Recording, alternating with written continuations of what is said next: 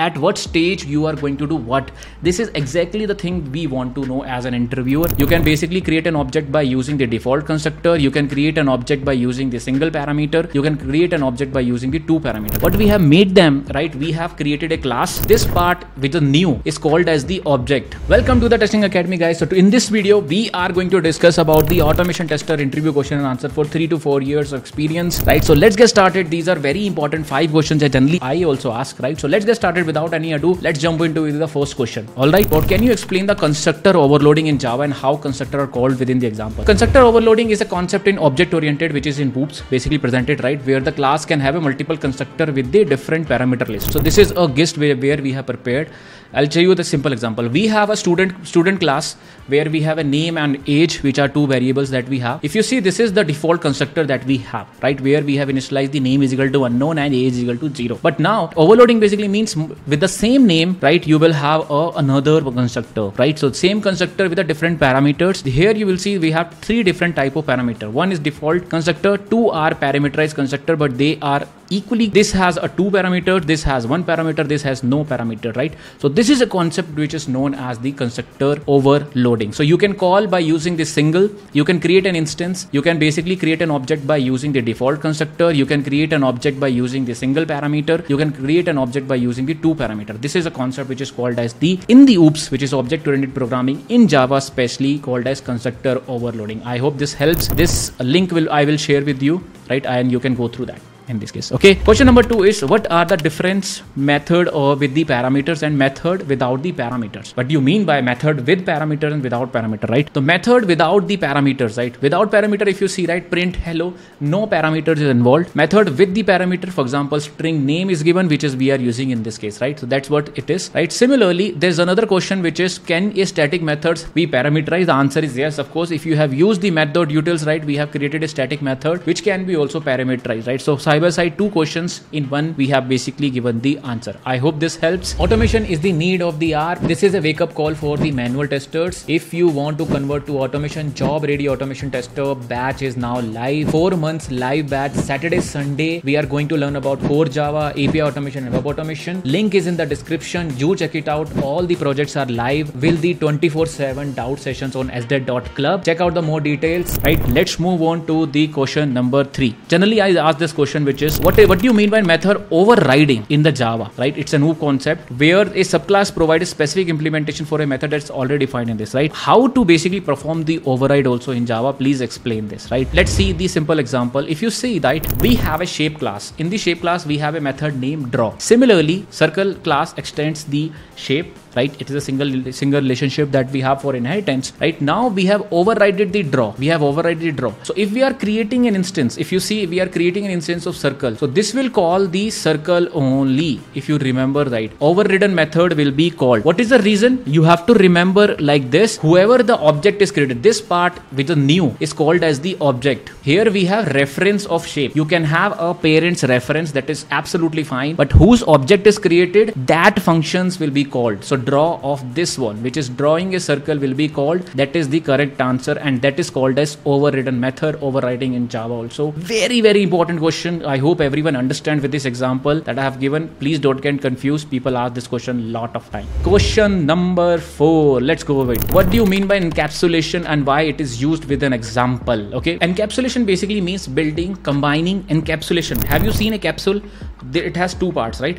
So combining your attributes and method is basically called as the encapsulation to create a class in the OOPS concept in Java. That's the most important point. So the concept basically restricts the direct access to internal data of an object. Basically what we are doing is, let me show you with a practical example. Okay. If you see this example, we have a bank class. If you see, whatever the method attributes that we are taking, right, these are the attributes. They are private in nature. They can be only accessed by their getters and setters. Only way to access them is by using the getter setter, that is encapsulation, plus the functions that we already have like deposits and everything, right? What we have made them, right? We have created a class. Class combines the attributes and methods. Attributes are secure. They can be accessed by 3 getters and setters. This is called as concept of encapsulation. Why we are doing this? Because we don't want that deposit, whenever deposit amount happens, right? We don't want these attributes to be accessed by the other classes or anything.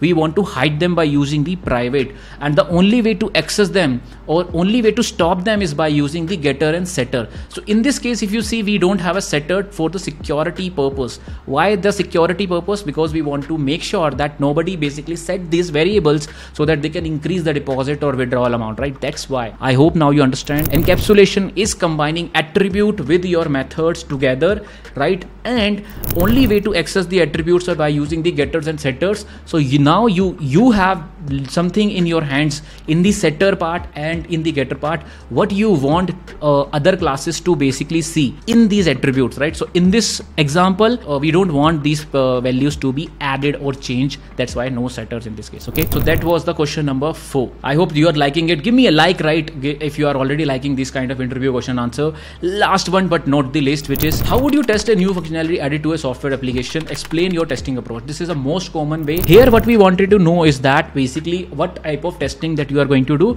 and do you actually know about the different type of testing which are available. Example is, see, first of all, you know, whenever the STLC, whenever we give you a new kind of application, right, we are expecting that you should be aware what is unit testing. Unit testing is basically testing the individual units, right? And generally which framework generally we use? We can use JUnit for Java, PyTest for Python. After that there will be an integration testing done. Mostly unit testing is done by the developers, right? And integration testing is basically done by either developers or the QA team, depending upon the whoever is comfortable. Mostly it is done by the integration, then followed by the functional testing, where we will come and we will conduct the overall system testing and overall flows of the application, right? Not only that, we will do regression testing, which is all the stable functionalities. If you are added a new features, right, what are the stable functionality we want to basically regress and we want to check, we do that, followed by the UAT and the non-functional testing. Non-functional testing include performance, security, compatibility, documentation review, code review, automation regression suite, final sign off and everything. So here we wanted to know all about what exactly will be your process. So prepare a good amount of time, and with the example, you can take an example of an e-commerce website and you can properly give at what stage you are going to do what. This is exactly the thing we want to know as an interviewer. So we have given you a new functionality to test. All the type of testing that you can explain with that example, that would be very, very good. For example, for e-commerce, you can say that, sir, when there are individual unit, we do unit testing with the JUnit framework. Then we combine 2 or more module, then it becomes an integration, right? Then we basically combine all of them. Then we perform the functionality testing, which is the system testing, followed by the non-functional testing, involve the performance, security, compatibility testing and all. After the QA sign-offs and all, we have a UATs where the end users will come and they perform the UAT. Not only that, whatever the stable functionality that there, we will basically try to automate them. All these things you can basically mention in this case. I hope this helps. These 5 questions. Let me know if you need a part 2. We'll try to create more videos around this interview question and answers. Just type part 2 in the comment. I will definitely create a part 2. Thanks a lot for watching. This is your Pramod. If you're a new subscriber, consider subscribing. I create videos around the software testing and automation. If you're already existing subscriber, thanks a lot for joining in. I'll see you in the next video. This is your host Pramod. Bye bye.